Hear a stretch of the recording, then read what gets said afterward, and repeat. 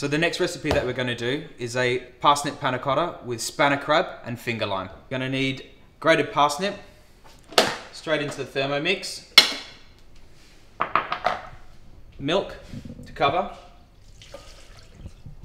and then we're going to switch this on to 100 degrees for 5 minutes on speed setting 4. Basically what that's going to do is it's going to heat up the parsnip and it's going to release all its lovely sweet juices. Our milk and parsnip have finished infusing in the Thermomix. Okay, we're going to measure the weight of milk. Roughly 250 grams we're using.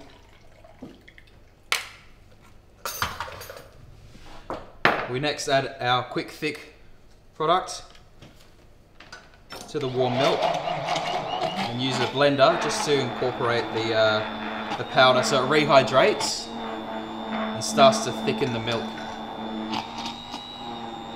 The more air that you sort of work into the gel, the thicker that it starts to get. And as you can see, slightly thickened, and that will set in the fridge. So we're just going to pour it into our serving glass and let that set in the fridge. Okay, to finish the dish, we're going to serve the panna cotta with spanner crab and freeze-dried coconut. Okay, so to finish the little salad, we're just going to microplane some lime into the crab, a little bit of juice, some chives, some finger lime, and a little bit of seasoning.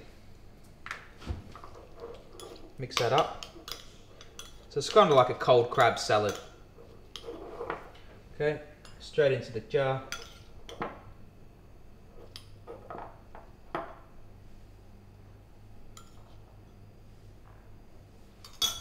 Some black olive, which is freeze-dried and then crushed.